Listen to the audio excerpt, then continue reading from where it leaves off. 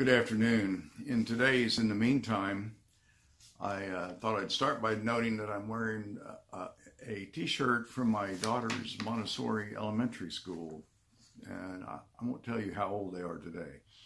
But maybe that's a good springboard for talking about relevance. And our daily office reading the other day gave us insight into the very early church from Acts chapter 2. It said, quote, "All who believed were together and had all things in common. They would sell their possessions and goods and distribute the proceeds to all as any had need. Day by day, as they spent much time together in the temple, they broke bread at home and ate their food with glad and generous hearts." That generation lived out their faith in a particular way. It obviously worked, or we wouldn't be here talking about this. But it led me to wonder how the ways in which we structure our lives, the world around us, and our church, how those ways help or hinder passing on the relevant matters of our faith to future generations. Go back to Northeast Japan around the year 1000 Common Era, 1,000 years ago. The residents decided there that they needed to warn future inhabitants of the area of that vast coastal plain that it was subject to tsunamis and it was not a suitable building site ever. So to this day, some local residents understand the writing on the stones as the intended warning that they are. But in spite of that, some locals did build there, and those people paid a terrible price when a tsunami swept them away in 2011.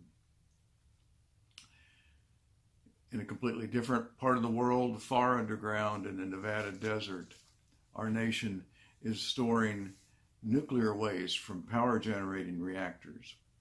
The area will be radioactive and dangerous to animals for 300,000 years. How do we create a, quote, "danger, don't go there" warning sign that will be understood even 10,000 years from now? Consider, for example, that we can read ancient Greek and its antecedent linear B script used by the Mycenaeans, but the Minoan or Cretan linear A script, only a century older than linear B, has never been deciphered. Linear A and linear B date back to about 1500 BCE, or about 3,500 years prior to today. We're talking about readability and understandability 10,000 years. Maybe 300,000 years. So these early Monday morning thoughts led me to ponder, what will our spiritual legacy be? What will we pass on to future generations that is important to them? What will help guide them in making the world a better place? In the world that emerges from our viral cocoon of fear in 6 to 12 months, what will be important? How will we communicate things of ultimate concern? Is that perhaps what Jesus was trying to do? Teach us how to get along in ways that transcend culture, history, time, and ideology. Love your neighbors as yourself. Love your enemies. Love those who hate you. Give to those in need. Be gracious as your Father in heaven is gracious.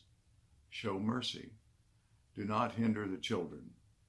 And my favorite, you will do greater things than these. That is, the things that Jesus did. Many of you may not know, but we are using this downtime at church, along with some funds from recent bequest, to address 80 years of deferred maintenance. There are several projects underway that will ensure the beautiful structure we have at 6th and Court will be usable for another century. Concurrently, we need to pay attention to the foundations of our faith. Whether future generations will be singing Beethoven, hip-hop, or Swahili folk songs in church is irrelevant. Whether we are still called Episcopalians with bishops and clergy and all that stuff is irrelevant.